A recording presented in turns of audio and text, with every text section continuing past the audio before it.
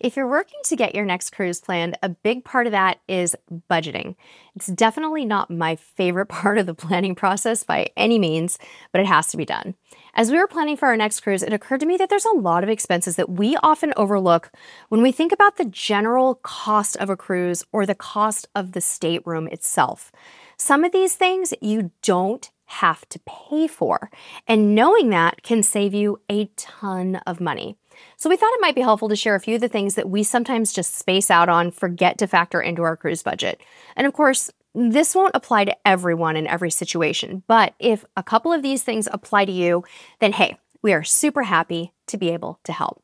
In the past, we've talked a lot about the more obvious hidden costs, and you're going to want to catch our first video on the topic that's linked down below.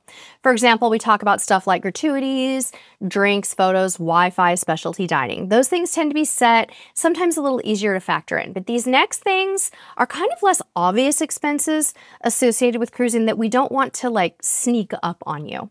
By the way, if you're new here, I'm Sherry with CruiseTipsTV.com. With over 20 years of cruise experience, our website, our podcast called Cruise Tips TV Unplugged, and our informational videos are going to inspire you to make every cruise your dream cruise. We'd love to invite you to subscribe if you are new here, and if you're already part of our awesome cruising community, your thumbs ups make all the difference in the world. Please, please, please tap those thumbs ups. It is awesome when you do that. All right, let's get into the list. Number one is a big one, pre-cruise spending. We're going to start off one that maybe just applies to me, but I have a sneaking suspicion that a whole lot of you out there are just like us. Yeah, it's pre-cruise shopping, right? Raise your hand if you're like me and you just have to shop for some new cruise clothes, like this dress. Okay, you can put your hands down. It's the interweb. I can't really see you, but seriously, new swimsuit, formal dress, cover up. I mean, all of the things, right? Maybe even one of those hats that say something fun like cruise hair, don't care. And as much as I say you should never buy new shoes for a cruise, I still totally do it.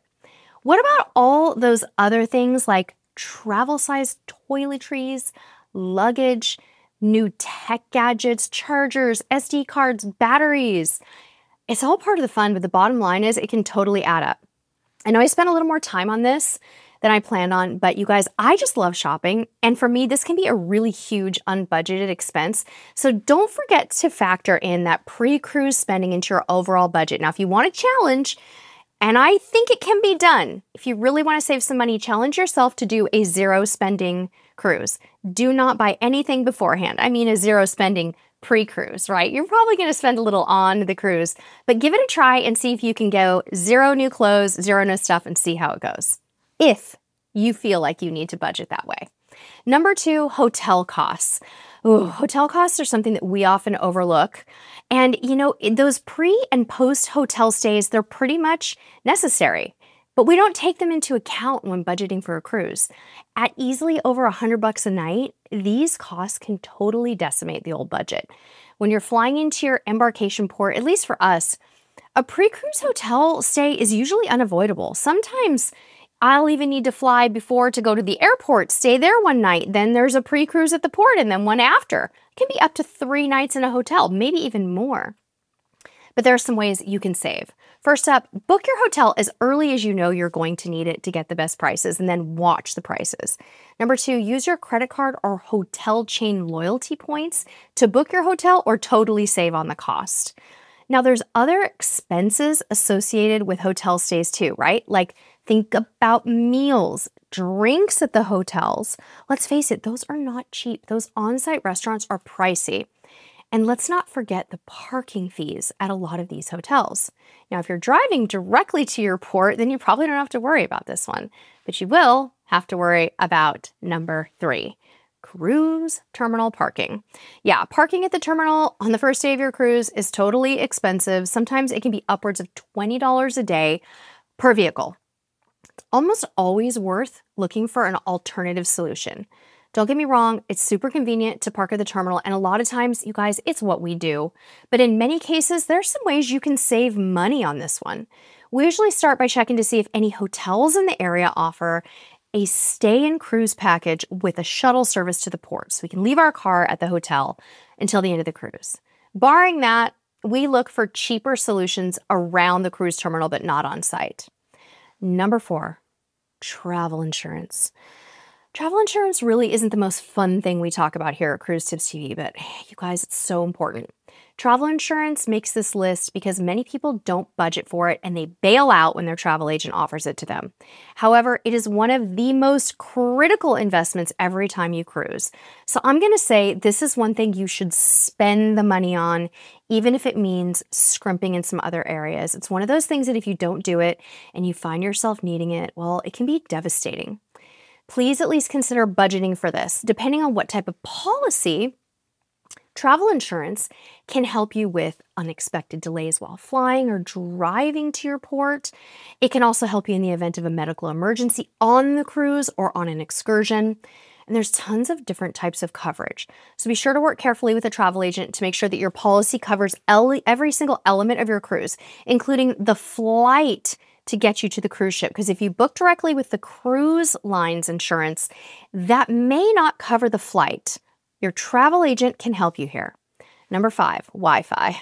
More and more of us are finding ourselves totally tethered to the digital world, right? Like it or not, it's a thing.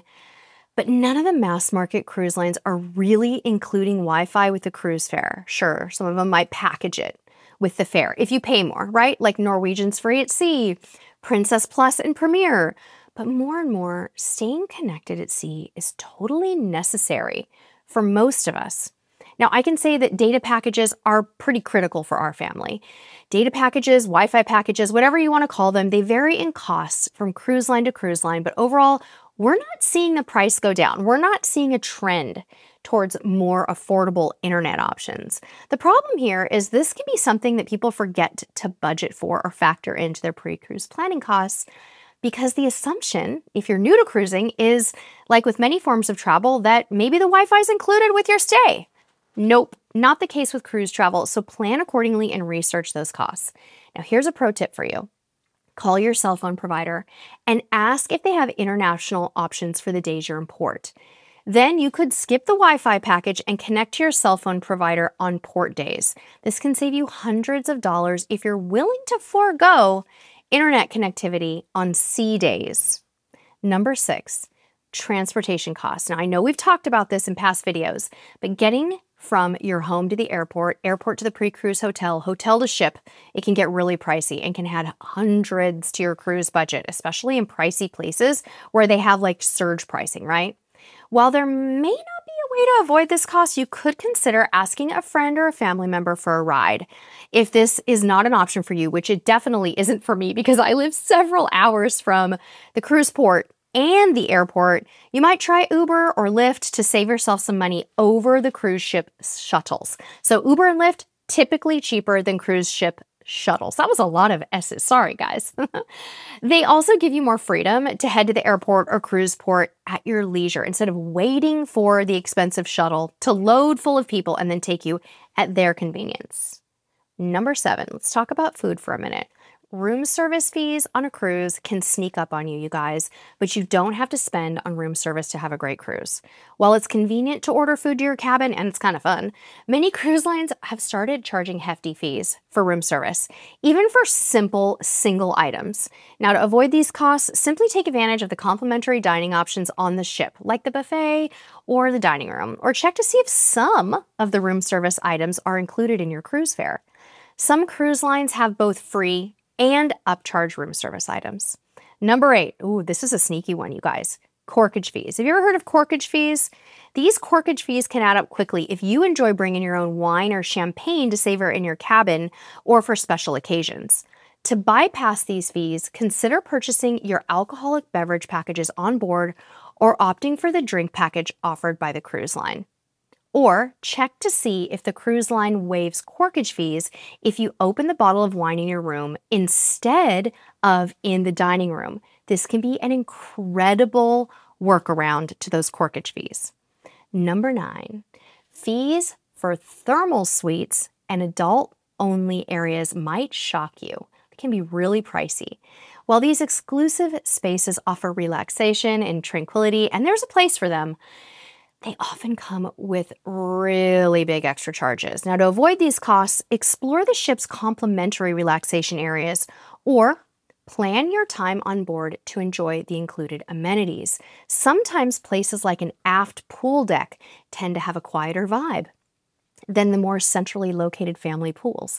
But this isn't always the case. You can also create your own relaxation day by staying on the ship on a port day and creating your own relaxing oasis. I love doing this. Number 10. This is our last one, but hang in there because this is a good one. Fees for attractions beyond the standard cruise fare can quickly escalate your spending.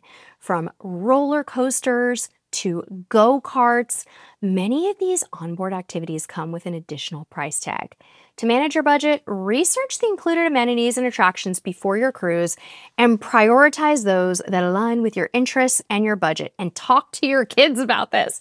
Don't let them overspend in these different places, whether it's an arcade, on the go-karts, anything. All right, friends, that is right. We are done with this one, but we have many more tips on budgeting for a cruise on the way. Let us know in the comments what hidden cruise costs took you most by surprise. Now below, we're gonna link to part 1 of this video and our awesome Amazon cruise store to help you start planning your cruise and shop for your cruise on a budget. Until next time, we'll see you on the high seas. Bye-bye.